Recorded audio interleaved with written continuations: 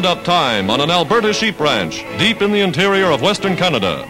Flocks by the thousands are raised in this part of the country, and Canadian ranchers have pledged the government 1 million head for 1943.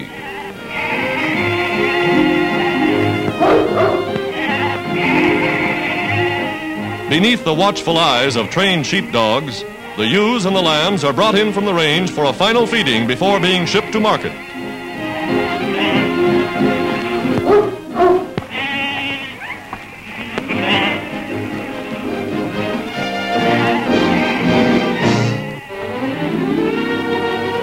These famous Rambouillet sheep produce the highest grade wool and mutton in the world.